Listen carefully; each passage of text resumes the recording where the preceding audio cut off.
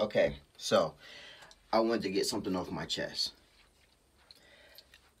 A lot of people are attracted to the bling and all this dope stuff, all this platinum and diamonds and jewelry and fancy cars and everything. But I learned a lesson that people need to appreciate things that appreciate and not depreciate. I interviewed one half of two brothers who own most of the property in Atlantic City on the boardwalk and on the strip. The other brother wouldn't meet with me because he didn't like black people. But the one that did, we talked, and he told me some stuff that made me think. If you got a fancy car with like rims and a dope system and everything else, but you live in an apartment, your mind's not right. If you buying all this fancy jewelry, bling rings and watches and everything else, but you don't own any appreciating value, you don't have a business that works on its own when you're sleeping, then what's the point? If you still living with your moms and you driving like a Lamborghini, your mind's not right.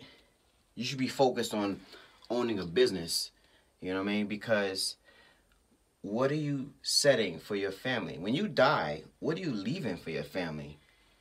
If you're a rapper and all you rap about is money and hoes and guns, but you're not spreading a message about anything, then you're wasting your talent. Does Earl go with $500,000 watches? No. Am I running around buying jewelry all the time? No. Because I spend my money on vacations. I spend my money on things that are inside the house that make money, not outside the house for the whole world to see. I don't buy diamonds no more. I don't even buy jewelry anymore. Rich people hardly buy jewelry. They buy costume jewelry and they wear it out on the red carpet. When you see those models wearing all the bling, they didn't buy that. They were loaned it. So that way the designer can get their name out there. When you see these celebrities wearing these fancy clothes on the red carpet, they didn't buy that. They got it for free.